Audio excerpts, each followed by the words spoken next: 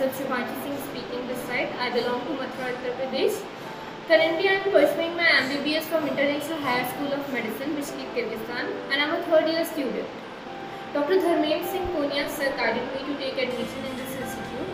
Academically and faculty-wise, this institute is best for students who are aspiring to become future doctors, and as well as MCI coachings are also given there. So I just want to advise all students who are willing to take admissions to pursue their dreams to become doctors.